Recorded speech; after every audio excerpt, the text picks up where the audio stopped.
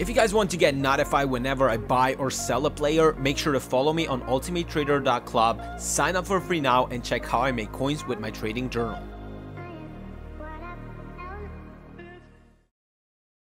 How's it going, everyone, and welcome to another Market Watch video. If you guys followed my last Market Watch video, you've seen that some prices of many wants to watch cards went up over this weekend. If you think you missed the window to buy, don't worry. There's going to be another slight drop tomorrow where you guys can hold or buy your wants to watch cards that you think can have a good game next weekend. As predicted, also the lowest price wants to watch cards have tanked in value. We knew this would happen, so GG's if you haven't jumped in on any of those investments. If you guys need any investing ideas in the winter wants to watch cards, I do think Walcott can have some chance of getting a great performance soon. He was voted man of the match by FitMap today, which I do think will just give him more space in the upcoming matches with Everton. João Mario has also a good chance of scoring goals as he plays right behind the main striker in the team, meaning his attacking position can provide some goals and get him hyped up. As you guys seen, Batshuayi has also had a good game, but EA won't give him another Team of the Week card next week, so keep that in mind. EA does not do back-to-back informs. Keep in mind that players like Aubameyang, Sanchez, Salah can heavily drop over the Lunar New Year period. If EA provide us with half-price packs on coins promotion,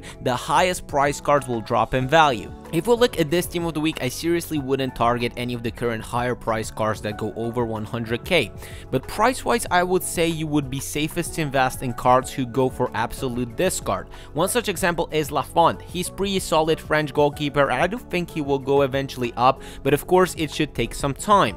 I do think such a card can settle to 15k or over after the Lunar New Year period. The likes of Chiesa are also pretty good in terms of a low-priced investment. Alex Telles is a card I have been monitoring as a really good investment, but he hasn't moved much at all, so I am unsure if he'd be a great pick regarding to how Team of the Week 20 is stagnating in the price progressing into the Lunar New Year.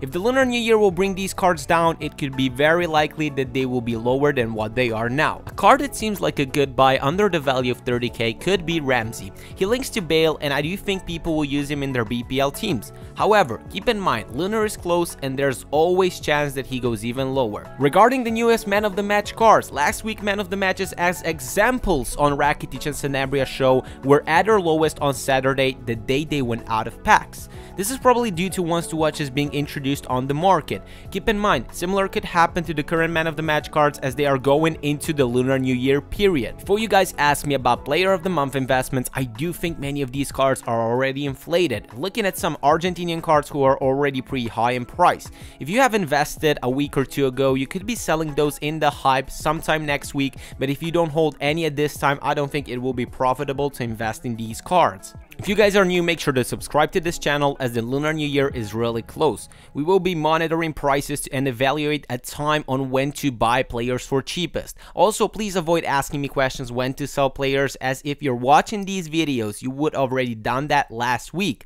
Thank you guys for watching, and I'll see you next time.